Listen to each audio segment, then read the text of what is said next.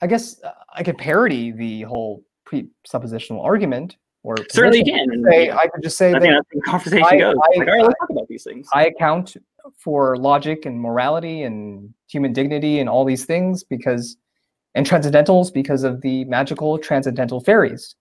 Cool. They're invisible and cool. They are necessary and they ground all these things. Right. And they account for everything. Dude, let's go.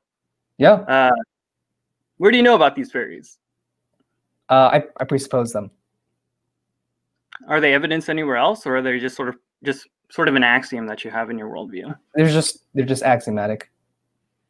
But they account for the first cause of the universe. They account for the fine tuning. How many fairies are there? There's 4. There's 4? Yeah. Are they personal? Are they personal? Yeah, they're personal. How do you know? They've revealed it to me. How? Through revelation. What revelation was that? It was a burning in my bosom. Well, how do you know that was from the fairies? Is it because the fairies said it?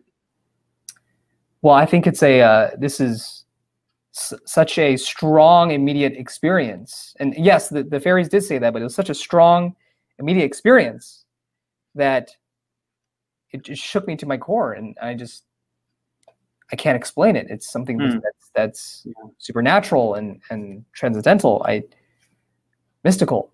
And that is my belief that these fairies exist.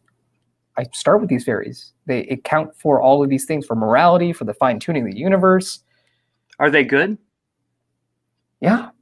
How do you know? They told me. How do you know they're not deceiving you? They would never do that. That's not in their nature.